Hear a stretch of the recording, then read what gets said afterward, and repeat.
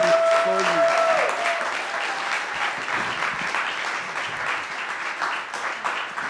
Hello, my name is Alex, and this talk is titled A New Meaning for Disco Beats. So, to start, you're probably all wondering why I'm wearing a mask. For starters, it's because I'm a representative of an idea. It's not important what my face is, but also because I get a lot of abuse and threats for what I'm doing. My collaborators and I are regularly referred to as scum or snivelling weaklings. We even get death threats.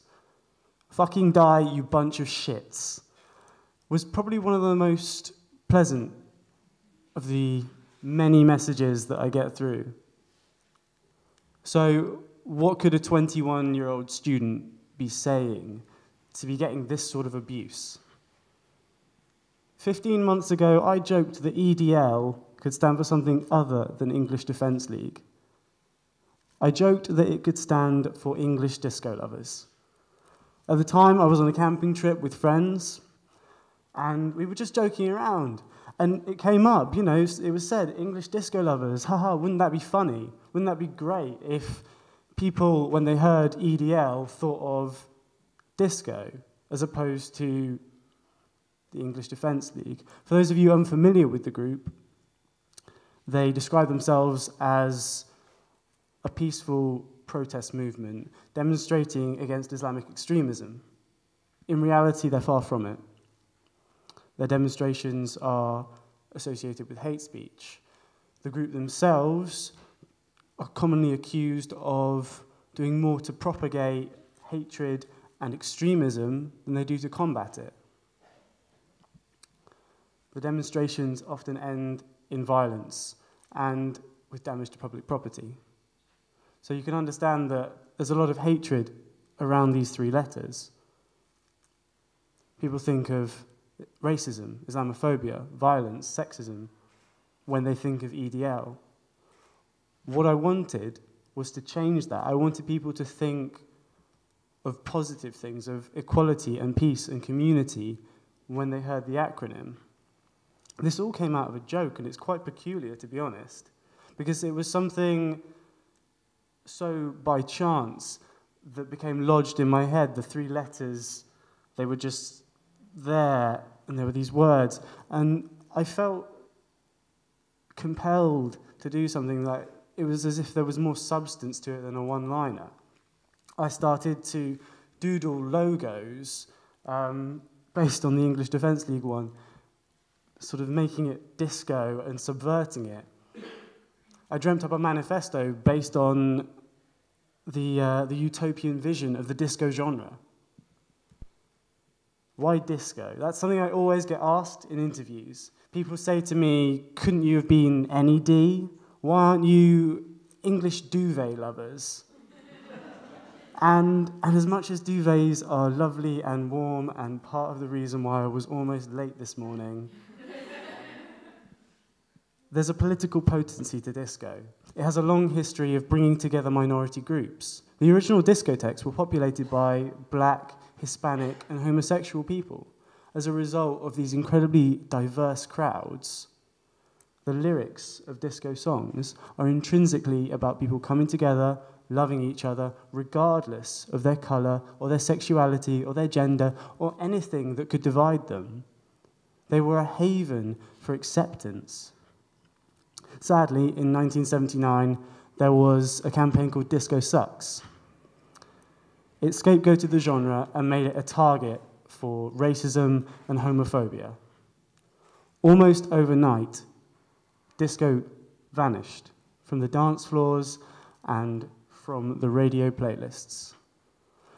So in some ways you could say that English Disco Lovers is appropriating the genre in an attempt to turn those tables. Where racism has taken away music, we're bringing it back as a weapon against xenophobia.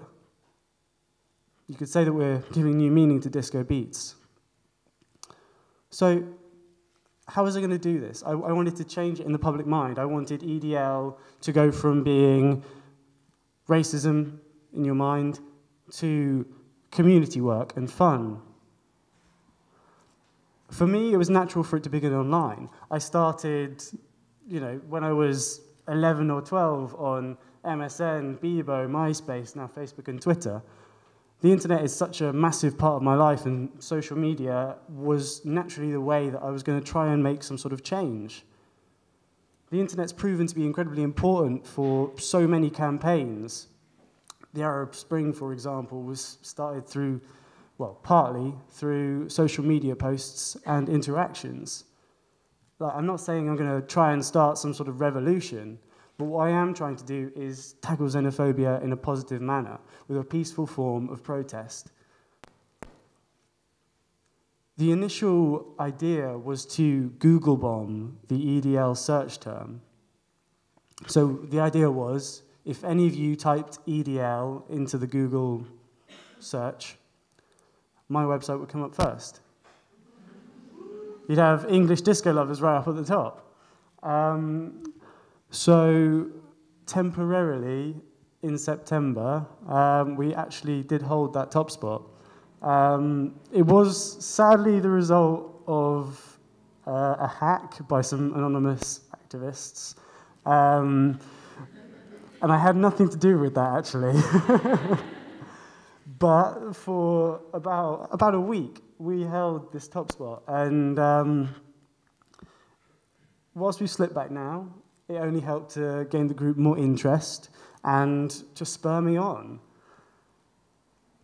Aside from the Google ranking, we've got about 58,000 Facebook likes and 10,000 Twitter followers, because that's another part of it, social media bombing. The idea is to have more Facebook likes, more Twitter followers, a higher Google ranking. Essentially, it's a popularity contest. But I don't know, it can be dismissed as clicktivism, a kind of very easy way of doing it. You do your thing, you click, and you get this nice warm feeling. But it doesn't actually mean a huge amount. So what's most important is what those clicks have actually led to. We've gone from being an online presence with a whole load of Facebook likes and a whole load of Twitter followers to an actual presence at Counter English Defence League demonstrations.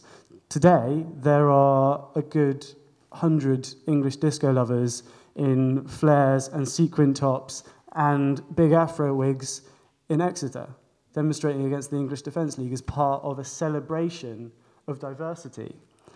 This is one of the memes that I share on Facebook. I've sort of gone off the script that I gave, but so we have all sorts of slogans, things that people want to share, people enjoy them. They're things like fewer xenophobes, more crazy strobes, or don't listen to Nazi sympathizers, dance along to synthesizers. Our kind of motto is don't hate, gyrate. And people come along to the demonstrations all dressed up, and they hold placards aloft that proclaim racism equals hate, disco equals great, and don't hate, gyrate, and all the other slogans. I think we've probably got some photos from the demonstrations. If we go to, this is a meme from when we got the Google ranking. There we go, two guys there. This is from one in Birmingham. This one is actually from a music video shoot that we did at a demonstration. The music video follows a stereotypical English Defence League member. He's preparing for a demonstration, he shaves his head, he drapes a St. George's cross over his shoulders, he salutes Winston Churchill, a painting of him, that is, and he then goes and he meets his friends at the pub. On their way to the demonstration, they manage to get separated from their group and find themselves lost in the city. And they're going around and they're trying to find their demonstration, and they end up at ours. And there's this moment where you kind of worry what's going to happen, but they're overcome by the music, and they join in with the dancing. And I don't think I've ever seen an English Defence League member do a jumping splits, but it was quite something. Another way in which we support diversity and subvert the acronym is that we do a lot of charity events. We put on charity discos. One of the most successful to date was at Dalston Superstore, where we were raising money for Hackney Pirates, a local education charity, and for All Out, an LGBT charity. So where the English Defence League will turn up and they will cause divisions in your community, they will cause damage to public property and cause tensions between people of different races. We like to turn up and bring people together, give something back to the community, and venues and DJs are always really keen to get involved. We get top DJs and wonderful venues pretty much for free because they're keen to support their community and to give back through their area of expertise. So to end, English Disco Lovers has become about more than satirizing the EDL acronym. It's become a symbol for diversity, for community work. This year we were even nominated for the National Diversity Awards. The group's only been going 15 months and it's run almost entirely from my laptop. It's completely unfunded. I'm a student. It's basically whatever I can scrape together. But it's creativity, it's determination, it's people coming forward to support the idea and to support love over hate. So, all right, thank you.